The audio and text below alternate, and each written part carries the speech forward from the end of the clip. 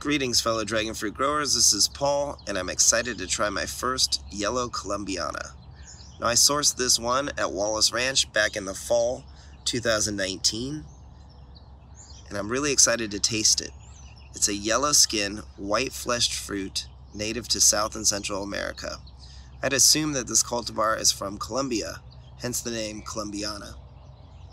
Now, it does take quite a long time to develop. As you can see here, the buds developed in around August, the middle of August. August 19th is when I took this photo. Then the flower opened October 10th, 2021, and it grew at a pretty decent rate, surprisingly, until November hit. And I took this photo November 17th.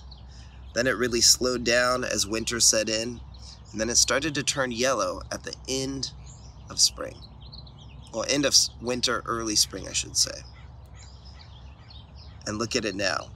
It's been on this branch for 203 days, and you know it's ready to eat when the spines brush off easily. You can see just how easy these spines brush off, and that means it's definitely ripe. Now, I did use a toothbrush. A lot of the commercial growers use wire brushes, but those can be a little hard on the fruit.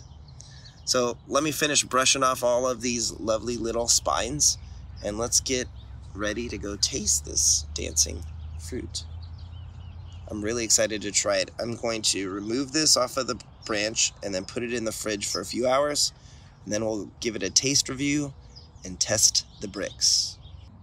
What a petite fruit. Look at that, just 1/1700ths of a pound. Good thing I don't need to share this with anyone. Now, I have seen larger fruit on the mother plant at Wallace Ranch, but they were overripe. But they were easily double this size. So this is the plant's first fruit, so let's see how it does. It had two actually, but it did abort one of them in the winter after it set fruit.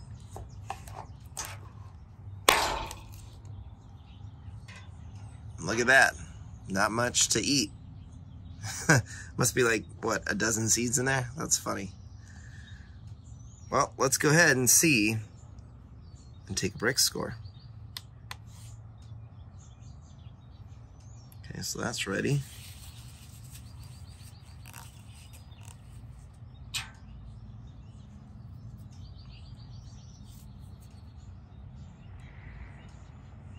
Texture feels slightly overripe.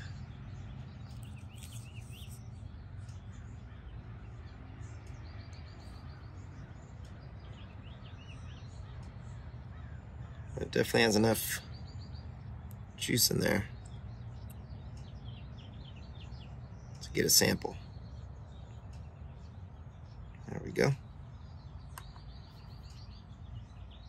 So just 14.7, that is pretty low. Let's see if it tastes like a 14.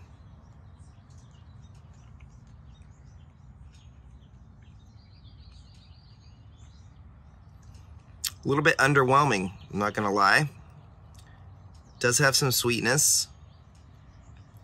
And you can see it's barely any flesh.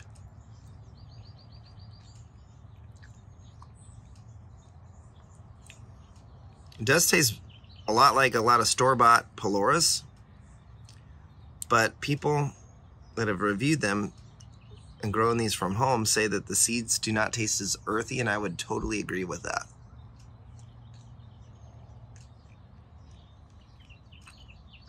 It's actually quite pleasant. It's very small. Tastes a lot like Pelora to me.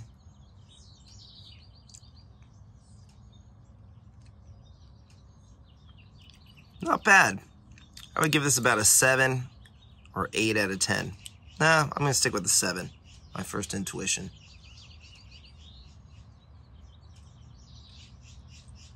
Definitely not number 1 on my to grow variety list. More of a novelty fruit, I guess you could say. And I guarantee you the bricks will probably improve at least 10 points. Hopefully next season as the plant gets more mature. So we'll give it another shot in a few years. We'll see how it does. There you go. Give us a like and a subscribe. And there you go. That is yellow Columbiana. a Selenocereus megalanthus that sat on the vine. This fruit sat on the vine for 203 days. All right, there you go. Have a great day. Thanks for watching. Take care.